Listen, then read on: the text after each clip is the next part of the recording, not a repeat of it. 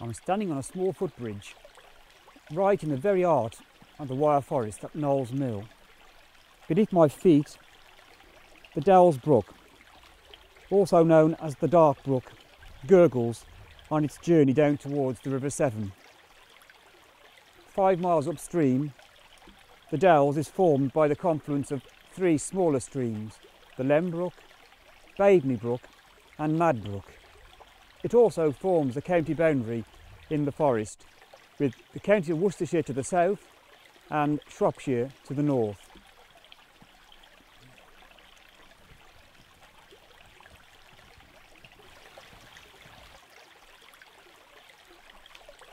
I'm now walking along the banks of the Dowles Brook.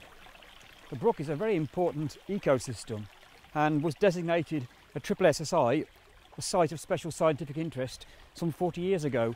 It supports a wide variety of wildlife. There are obviously the birds which breed along the brook in the spring, insects, dragonflies, damselflies, the quite unusual terrestrial caddisfly, and also the animals in the brook themselves, such as the brown trout and the stone loach, the bullhead or miller's thumb, one of my favourite fish, and there were, in old days, a large population of the freshwater or white-clawed crayfish.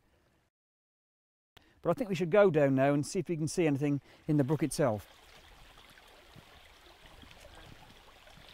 I'm just scrambling along the bed of the brook at the moment in search of some suitable stones, in case we might find some small creatures such as stonefly larvae or caddisfly or even a miller's thumb if you're lucky.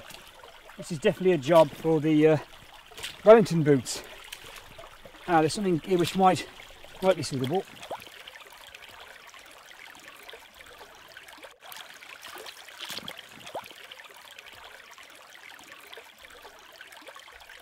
When you lift this down, you must be very careful that you return it to exactly the same position so that you don't actually disturb the little mini beasts which depend on this for their security.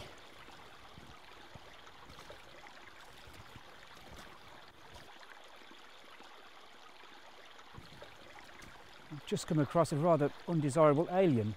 This is the Himalayan balsam, which is a very invasive species and actually has taken over most of our British waterways, although it does provide a valuable nectar source for bees and other flies at certain times of the year.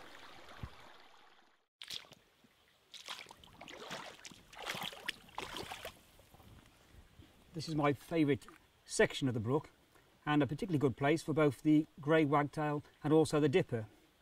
The dipper spends all his life on the stream, diving into the bottom of the stream and feeding on the small insects, larvae and crustaceans in the sediment and the gravel. The grey wagtail is also present in good numbers. Both of them actually have this very characteristic bobbing movement of the tail.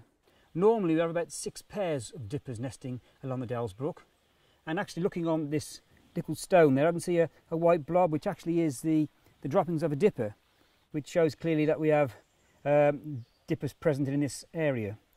Both the grey wagtail and the dipper actually are delightful little birds.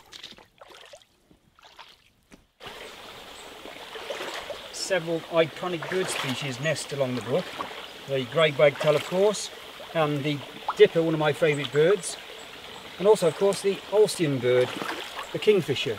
Looking up this bank, rising above the brook, this is a very, very suitable place to find a kingfisher nest. And in fact, up on the bank here, looks like the remains of an old nest.